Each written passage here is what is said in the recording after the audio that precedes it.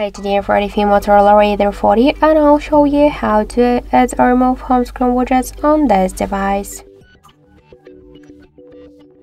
So first, hold for a while home screen with your finger and tap to the widgets icon. After that, you'll see here all of the available applications with widgets you could add. For example, we could see that the counter app got two different types of the widgets. Let's add the shadow. To add the widget, we should just hold it and drag it to the home screen. If you want to move widgets on the home screen or between the screens or just to create the new screens, we should just hold and drag it. To resize the widget, you should also hold it for a while, and after that you could make it bigger or smaller. And to remove it from the home screen, hold it and drag it to remove icon. So that's it. Thank you for watching, and if you like this video, leave thumbs up and subscribe.